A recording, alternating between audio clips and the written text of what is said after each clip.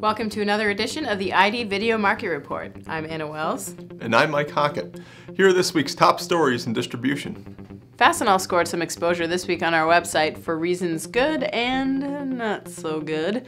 The mega distributor, number 12 on this year's ID Big 50 list, announced that it had acquired certain assets of Spokane, Washington-based Fasteners, Inc., a regional and construction supply distributor with locations in Washington, Idaho, Oregon, and Montana.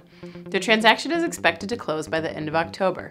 Founded in 1961 in Spokane, Fasteners, Inc. sells a broad range of industrial supplies in addition to its focus on fastener products.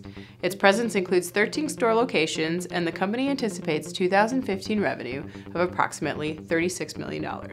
In other news, last Thursday, the U.S. Department of Labor said that Fastenal was found to have discriminated against certain job applicants who sought general warehouse positions at two of its distribution facilities in Indianapolis and Atlanta. As a result, Winona, Minnesota-based Fastenal has offered 171 job positions to applicants in Indianapolis and Atlanta and will pay $1.25 million in back wages and interest to the applicants affected.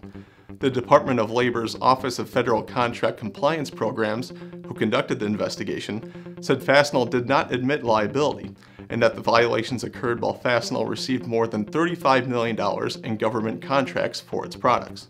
And finally, as if they haven't had a busy enough week, Fastenal has just announced another piece to the management shakeup puzzle. Fastenal said Tuesday it had found a new CEO.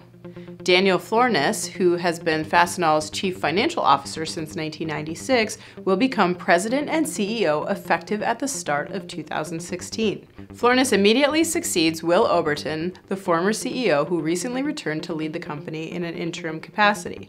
Oberton will continue to be chairman after Florness takes the top job. Speaking of new CEOs, last week we reported that Wolseley may be on the hunt for a new chief executive. The Evening Standard, a London-based newspaper, reported that Wolseley's board is searching for a new group chief executive to replace Ian Meekins, but the new chief is not expected to be announced until after the first of the year. Meekins, who has been group chief executive since 2009, has restructured and transformed the company following an extensive expansion program begun by his predecessor, Chip Hornsby. The company had expanded rapidly, but was severely impacted by a sharp drop-off in construction activity. In the restructuring, Meekins reassessed and closed a number of branches. Those actions, combined with stronger building activity in Europe and the US, has led to a nearly four-fold increase in Wolseley's stock price. In other Big 50 news, Worth Group has added Des Moines Bolt to its portfolio of companies. Worth Des Moines Bolt is now part of the industry division as a member company of Worth Industry of North America, or WINA, for which the company is projecting sales of $700 million in 2016. Worth said that with locations in Iowa, Missouri, and Nebraska, Des Moines Bolt has more than 35 years of experience supplying a vast array of industrial fastener products and a variety of services including EDI, barcoding, kitting and packaging, inventory management, delivery services, and more. This issue actually comes up repeatedly when we talk about the barriers to e-commerce. It's definitely easier said than done, which is why a lot of businesses don't even want to try to take it on. Yeah, absolutely. Well, that about wraps it up for today. Thanks for joining us, and we'll see you next week.